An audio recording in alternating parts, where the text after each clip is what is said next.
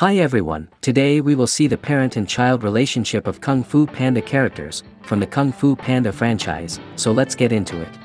Master Shifu, he is a devoted teacher, highly skilled Kung Fu master, and a senior master of the Jade Palace. He is also a friend and a mentor to Po, his father, Shirong. He is a skilled fighter, and a highly skilled deceiving con artist. Master Shifu's adopted son, Tai Lung, he is a highly skilled powerful master of the leopard style of Kung Fu. He is a dark, dangerous, and an arrogant snow leopard.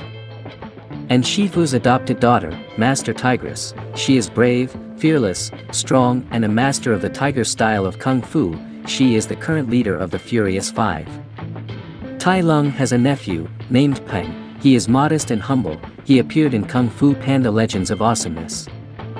Tigress' parents' names were never mentioned. They left her on the doorstep of the Bao Gu orphanage when she was a baby. Lord Shen, he was ambitious, destructive, powerful, and lethal. Formerly he was the Lord of Gongmen City, and a son of royal peacock family. His parents were unnamed. They died of broken hearts when they told Shen to leave home forever. Master Monkey, he is playful, enthusiastic, and sort of a romantic.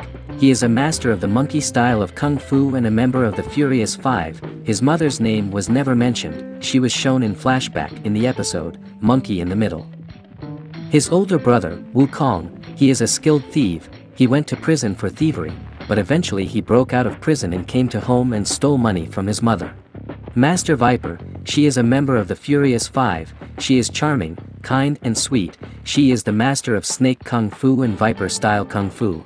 Her father, Great Master Viper, he was a courageous leader of the Viper clan, and was willing to do anything to protect his village, and her mother's name was never mentioned. Master Crane, he is brave and highly skilled master of the Crane style. His mother, Yan Fan, she is an overprotective mother, who thinks her son is weak and frail, and his father was only mentioned in the episode Mama Told Me Not to Kung Fu.